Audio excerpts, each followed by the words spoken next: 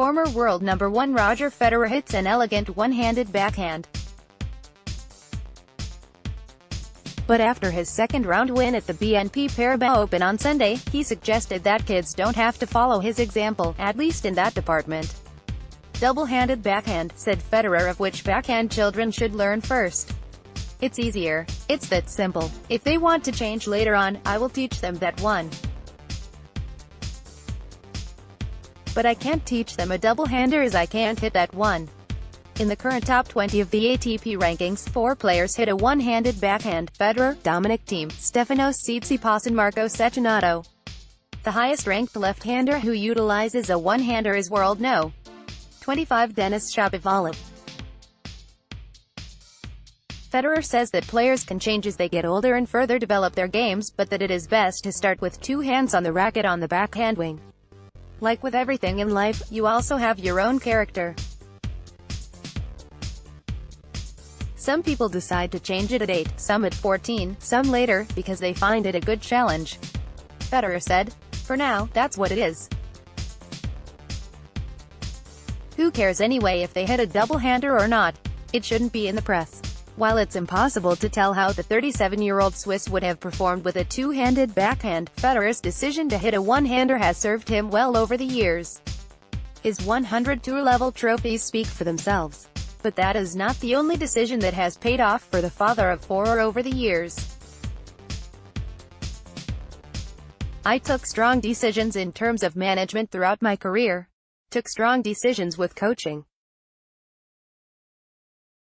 Had some moments where I let go of coaches that were maybe, for the outside people, not a logical step, but for me really the only step. Federer said, "I also made mistakes along the way in this regard. But still, as a player, you have to believe in your decisions. It's your career. You've got to go after your gut feeling and heart and go where your heart takes you. We only have one career, so I really tried to make the most of that, but do it the nice way. I think I definitely got lucky to have met my wife Mirka so early, too.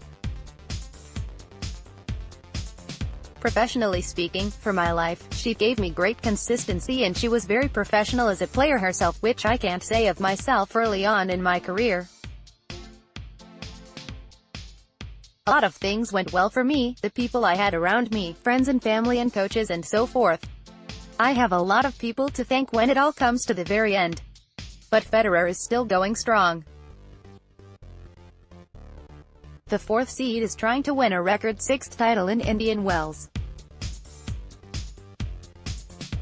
He'll have to be at his best in the 3rd round against compatriot and former world no.